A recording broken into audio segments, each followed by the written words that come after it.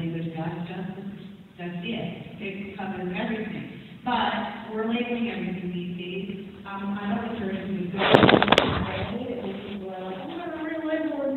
I think it's fine to take advantage of the label that's been given and redefine the label, you know, social justice. I can tell you that I lived in Gary, Indiana for 10 years. The city is 90% black. I had 2 Planned Parenthood abortion clinics within 6 blocks from my house. I now live in lovely, picturesque, thirsty, wealthy Orange County, California, and I couldn't tell you where the abortion clinic is. So people are being targeted, and there's a reason for it. So don't get crazy about it. Moving on, here I want to start with you. Because we're talking about the telling the story and setting up your villains and your heroes, but abortion is really a dark issue. I mean, it covers a lot of scary things.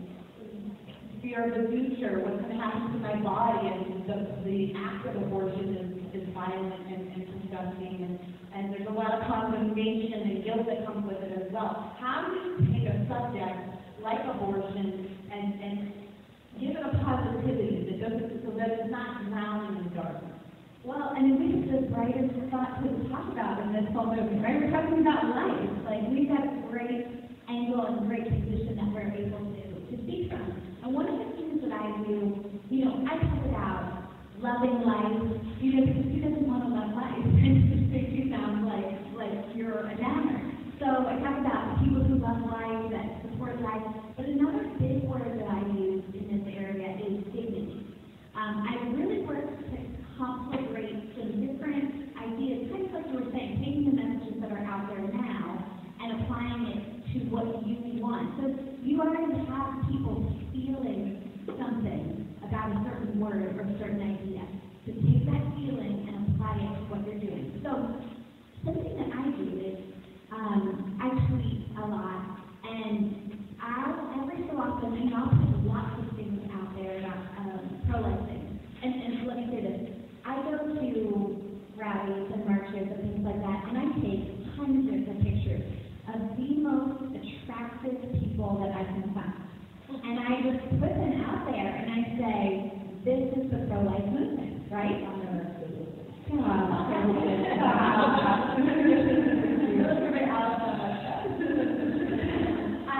was at the Walk for Life in Phoenix last year, and they had all these Catholic schools there, and there was this group of just really good-looking Catholic guys, and I was like, hey guys, get into a picture for me, and I made sure they all had signs, and I posted it, and I said, girls love guys who are pro-life, right? Like, I am creating the message of the pro-life movement, just like you can create the message of the pro-life movement. So I did that all day long, put stuff out there.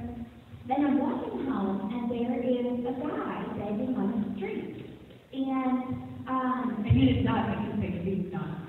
I did take the picture of that. He was kind of squatting down, and, you know, I think you're mentioning, and I don't think out money, but I carry around a gift card, and I have this little kind of prayer that I've written out just saying, you know, you're created in God's image, and I value you, and I give them some resources, not that they don't know where to get resources, but nonetheless, give them some resources on there. And so I just squatted down with him and just talked with him, and one of my friends was with me, and I asked him if we could take a picture. And so I posted this, and I posted it under a pro-life hashtag, right? And I talked about, I care about all life. I care about dignifying all people. So at the right strategic time, find ways to conflagrate your message with other issues that people really care about. I also talk a lot about the prenatal child.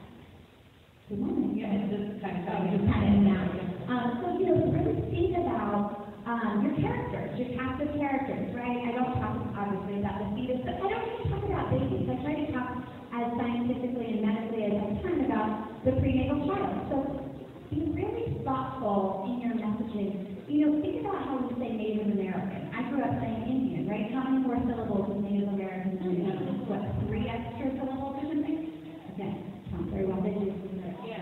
And Canada is First Nations people, so that's kind of but 8 syllables versus Indian.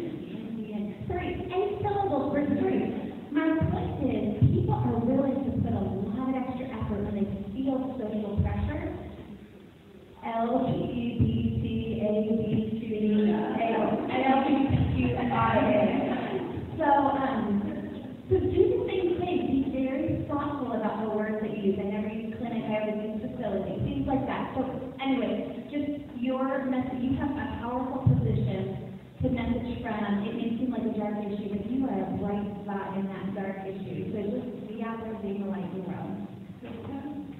What was the question? The question. You still have Aaron. That's for Aaron's question. Right. All of us might have different views about that. But it's interesting because I never want to see anyone hold a banner of a baby who's been born and yet. Intentionally, the pro-lifers who are doing that witness are very quiet. They're silent and they're respectful. It was interesting to me that that's how people perceived it. When they were asked about it in the research, they said they were yelling at them. Yeah. And I told them here, maybe there's some few crazy people out there, there's crazy people everywhere. But overall, I bet you the vast majority of people, when they saw a graphic image, an abortion victim image, they weren't yelling, that's just how they perceived it. And so I think for us, that's what we have to be careful about. Like, my Facebook, you follow me on Facebook. I'm intentional, like, I post pro-life stuff, and I post regular stuff about my family. My kids, those get more like my chair. But if I just say pro-life all the time, like, people kind of get sick of it. Yeah. And like our Facebook feed, like, if we follow stand pro-life, which you should, we post different graphics. Sometimes we post really intense graphics, thought-provoking graphics. Other times there's fluff. I call them the fluff graphics, which they just like are kind of a quote that makes you feel good about yourself for sharing it. But then other times we kind of post like snarky things. Like we posted something Friday that got like equal hatred and equal love. And it was like, is anyone else that could talk about this women's march? We just want to march for life. And I'm just saying to talk about pro-abortion. I'm going to stop you right there. Yeah, we got 5 minutes left now. Well, then you would. I want to get to this last little one. No, but that's what it makes for next week. You actually aren't long-winded, but it's a long day and we have a lot of, information to get into. And I really want to ask you guys this last question. Before I ask that, I just want to say, as a journalist, your hashtags matter. When you hashtag something, even if you hashtag it on Facebook, which I didn't know that last people are on Facebook. My son tells me that for old people now. They're on Facebook, they're not on. You still have to do a Snapchat. Snapchat filters, you guys use your Snapchat filters. But as a journalist, I do pay attention to the trending hashtags on Twitter, and I will pull the story from there in a hot second. So if I happen to just follow one of you guys and I see an interesting hashtag, I don't know what it is, being a journalist and being naturally curious, I will follow that. And sometimes we're always looking for stories that other people don't have. So don't think that because there's only 40 of you in this room or whatever, that your hashtags and your tweeting doesn't matter. Please do that stuff. Journalists love that stuff, and we always look at it for this. T-shirt, hashtag. So do it. We pay attention to it. All right, so final question. Regarding the entertainment culture, how do we use the entertainment culture to message? Because this has been used against us, hasn't it? It's been used against life. It still is for and it's been that way for a very long time. So, yeah, absolutely. So this is a big area that I work in. There's 11 different areas that I work in. A message of life. You'll notice, you guys may watch this, you may see it, but there are lots of shows that are starting to have a really strong pro-life message because of the story, right? The victims, the villains, the heroes, that's what their whole job is. I saw the last episode of Suits has an incredible pro-life stuff in there. Yeah, this is not a healthy show. The Good Wife. So an incredible pro-life message in there about surgery on a prenatal child. The Big Bang Theory has had a bunch of pro-life messages. So when you see that, you need to be tweeting or hashtagging, and you're absolutely right there. So I tweet quite a bit, and it's just the best platform that I know of to get media attention. But you need to be tweeting about those shows, to those shows, saying we've seen this, we love it. And by the way, we're going to keep watching and telling everyone else to watch because that will bring you more money. And they respond to that, and I'm going to just move on. Yes, move on. Move on. I'm going to be a pro-life show, by the way. It's like, yeah. The first episode of your genius, and I was like, awesome message. But I'll tell you that, because like everyone else in Southern California, I'm also in production. And everybody's got ratings matter less and less, and your feedback matters more and more. Netflix doesn't release their ratings. Amazon does not release their ratings. You know why? Because they don't give a flying F about ratings. They only care about how you respond to their shows. So the shows you respond to are the shows that make it. So when you respond to a pro-life show, there's somebody checking that out. I'm sorry, go ahead. Let us know. Entertainment, culture. This one for the Jones baby. I was watching the play last night. Really? Oh, there were ones that were to come off. And it's like a liberal movie. Wow. Yeah, but I mean, I think that, yes, everything that Aaron said, if you watch the show, even if there's curse words, thank the people for putting them out. Tell your friends to watch the shows and movies. But so I would just say, like, hey, that's a child. Right. You don't have to tell them they're being so young. I'm just saying, Hollywood, we drive culture, and we drive Hollywood to make those movies and those products. And so, I mean, there's been a lot of complaints in the abortion industry about why aren't there more movies about abortion. It's actually the articles written. So they kind of end the story. They're not really writing the story in abortion. But more and more we're seeing single motherhood. Single motherhood is used now as something that's heroic. It wasn't always used that way. And we can have different opinions about how to promote single motherhood versus promoting it versus supporting it. Because we know single motherhood isn't ideal. If the child born in poverty, 7 times more likely to find it in her own life. And the single mothers are impoverished. So it's not the best thing for her and her child. However, she's choosing life, and she's being heroic, she's being courageous, and you're seeing that in Hollywood and in those stories. And I think we need to be really intentional in those story ideas. Yeah. I would lobby the entertainment industry and say, we want to see stories on like a website where we can do that. You can go on Facebook. You can fit Amazon takes public subscription TV channels. And y'all have YouTube. Pretty one of the posters, a reality show like that. People are, there are ways to get your content out there. You all have access to cameras in your hand. Start a YouTube channel and make a funny clip every week or every weekend, like while you're sitting around your friends talking about something. I was just about to life. We are constantly looking for new creative videos to make and to life. And different stories to tell, how to take an issue and have a different story and make it explain it.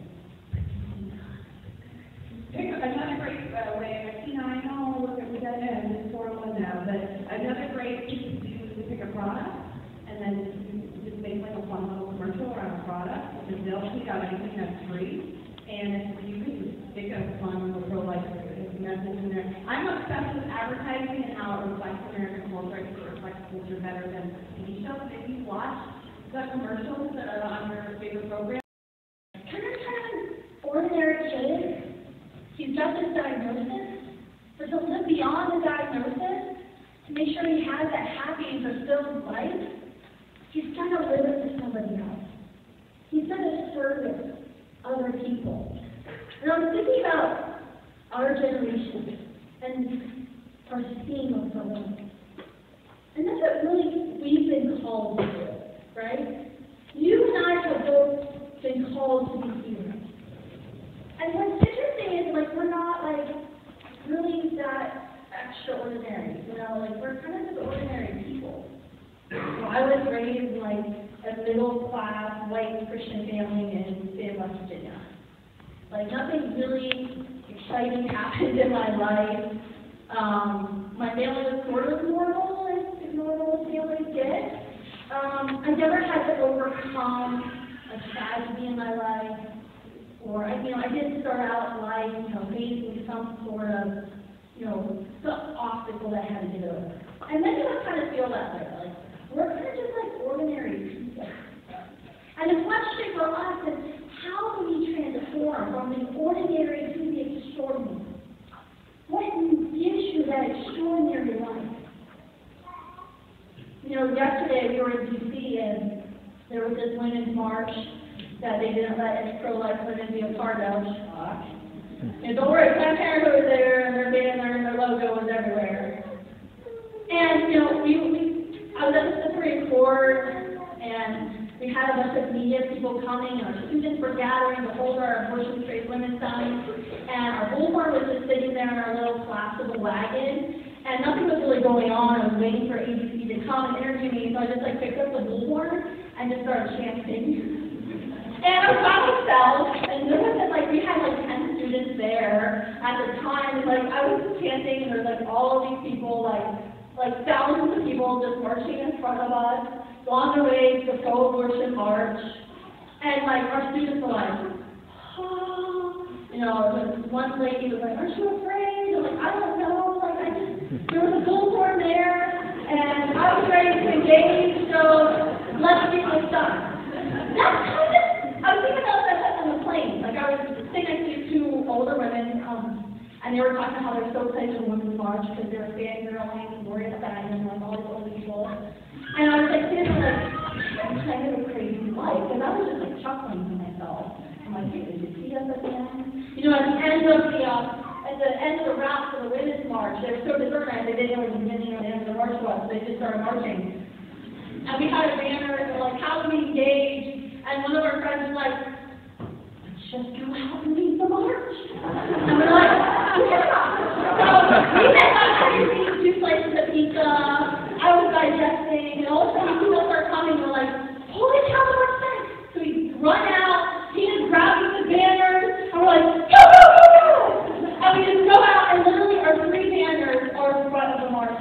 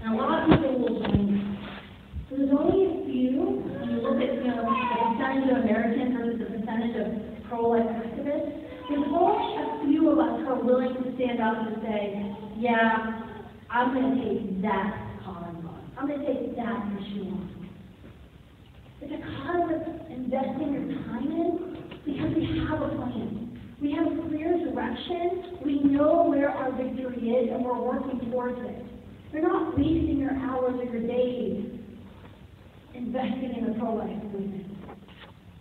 You're working towards our end, which is our mission of abolishing abortion. You know, I don't know if any of you have read Mark Luther King's letter from Birmingham jail. Anyone ever read it? I read it like all the time in college. You should pick it up and get like super cheap for your hands on. It's actually short because it was a letter. It wasn't supposed to be a book. He apparently had nothing else to do and he was solitary for 5 minutes, 7 minutes straight days. But in the letter, I remember the first time I read the letter, I was doing a book report, I did it real quick. Now in college, I kind of was just looking for some inspiration. I read it, and I kind of read the beginning of it. I was looking for the juicy parts. And do you all know who he wrote the letter to? It wasn't just like white America. The letter was actually to the clergy in Birmingham. Because what they had done is they had gone into Birmingham to organize the fight for civil rights. And it was the clergy that was holding them back. Because the clergy actually published a letter in the newspaper that said, we're with you, we agree, civil rights are important, everyone's equal in God's eyes, blah, blah, blah, but this really isn't the time to do this. And in the letter, Martin Luther King talks about those people who prefer a negative peace.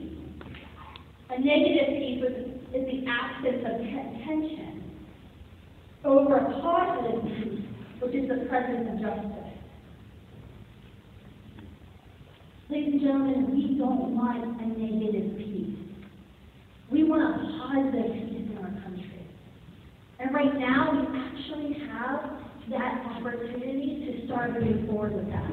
Our generation has that chance. Our generation has advantages that the previous generations in our pro-life movement never had. We have science on our side. I can't tell you how many times yesterday people said, I believe in human rights. And I was like, huh? Do you believe in free? There's an article from Jezebel, which is a very pro-abortion leaning. You should read the article they wrote about us yesterday. But it was funny because they kept saying pre-born. So our chant one point was, we believe in pre-born human rights. Pre-born women's rights and human rights. Because at one point they were chanting because the chant, and people were, it's not a human! Google it! It's science! But it's so frustrating, right?